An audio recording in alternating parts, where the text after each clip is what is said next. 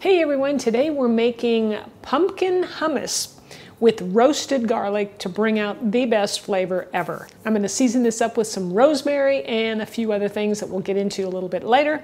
I'm telling you, this is delicious. It's a great thing to take to a Halloween party or just make it anytime during the fall. It's wonderful. I'm Rockin' Robin and I'm going to show you how to make it right after my chef joke.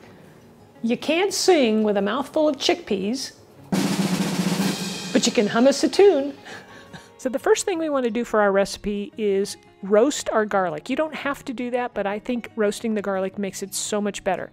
So we're going to cut off about 1/4 to 1/2 inch of the top of a bulb to expose the cloves, and then we're going to place this on a piece of foil, and we're going to drizzle about 1 tablespoon of olive oil over the top.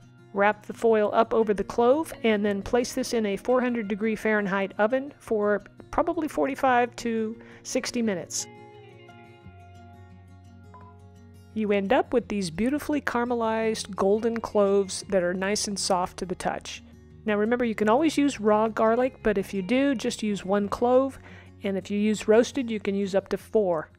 To start our recipe, I'm using organic garbanzo beans, which I got from Trader Joe's, and you want to drain them before placing them into the food processor. Next, we're going to add some tahini, which is just some roasted sesame seed pureed. Mine's been sitting in my pantry for a while, so it has separated and needs a good stir. We'll toss in about 1 tablespoon of that, and don't forget you can get the written recipe below the video in the description area. And now we're going to add some pumpkin. I have some organic pumpkin here, and it only contains pumpkin, so don't get the one with a lot of spices. Now we're going to take a knife and pop out those beautiful roasted garlic cloves. Look at these. They're nice and soft, and we're just going to drop those right in. And you can use, like I said, up to 4, maybe even 5, depending on their size.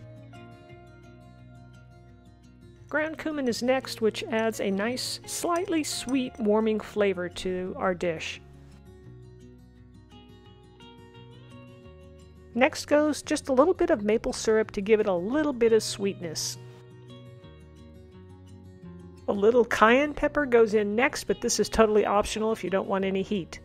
Next is some salt to bring out those flavors. Now use some good olive oil and give it a drizzle. Alright, I'm going to blend this up at this point, and then we'll add a few more ingredients.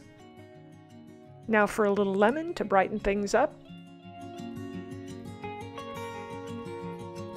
Now there's nothing like some fresh rosemary out of the garden, so go ahead and grab yourself a couple of stems and peel off the petals, and then give them a nice chop so they're nice and small.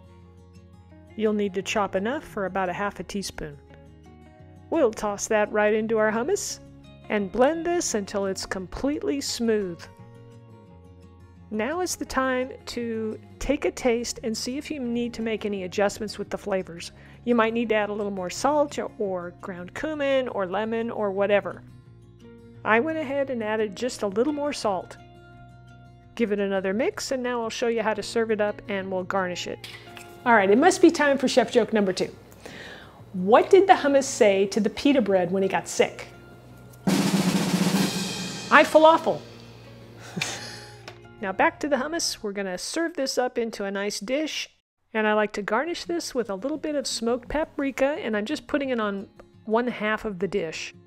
And I like to garnish this up with some crunch, so I'm using some roasted and salted pumpkin seeds.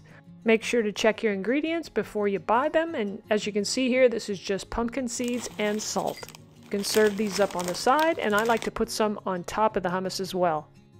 And of course, then we're going to drizzle some high-quality olive oil over the top. And of course, you can serve this wonderful hummus with crackers, celery, strips of carrots, whatever you like. And of course, this makes a wonderful and delicious and tasty appetizer. Give this a try and let me know what you think in the comments. If you're looking for something delicious to serve after that delicious hummus appetizer, well, you got to try this recipe right here. This is my butternut squash casserole. Go ahead and click the link on the screen and it'll take you right to that recipe. Did you enjoy today's video? Let me know by smashing the old like button and leave me a comment. I'd love to hear if you have any recipe requests or any questions. All right, we'll see you back here next week for another delicious and healthy recipe.